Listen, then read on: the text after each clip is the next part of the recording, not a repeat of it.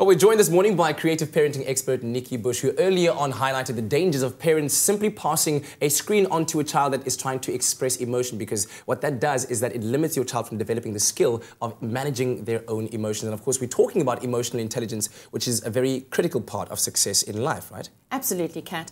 Because we do not travel this life alone. Absolutely. We have to interact with people all the time, and that means we have to know ourselves well, and we have to learn how to relate to other people. Absolutely. So take us through some of those steps again of what parents can actually do to help improve their child's EQ, help them understand themselves and their own emotions. So first thing, teach them how to delay gratification. You know, children, this generation particularly, they want everything now. And if they don't get it, they become very frustrated. They have to learn to manage their impulses. So impulse control is part of being emotionally intelligent.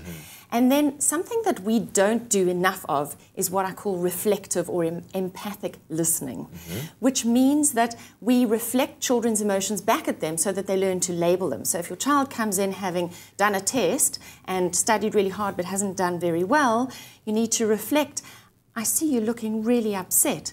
What are you upset about? Or it might be a child who comes in from a sports match and they say, we lost, but the other team cheated. So you need to reflect. So I can sense you're really disappointed and frustrated. What happened? Yeah.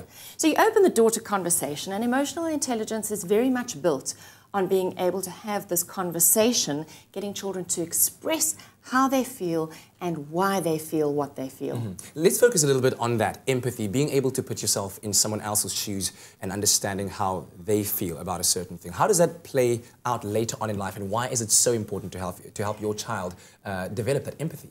Think about being in a business meeting. Think about being in a control room in a war zone. We need to be able to take the cues from how people are actually presenting. So if you mistake somebody's facial cues and you hit the fire button, you know, we could be in serious trouble. So learning to have empathy is a big part of being a human being, because we don't all come from the same place. We don't all have the same experiences. And we need to learn to be people-wise. And that's what it means to walk in somebody else's shoes, to feel what they feel. Well, Nikki, thank you so much. And I hope that you at home also paid attention to that very interesting topic. We're talking emotional intelligence that is indicated by your EQ in life, which is far more important than just your IQ. Well, let us know your thoughts on our Expresso Morning Show SABC3 Facebook page.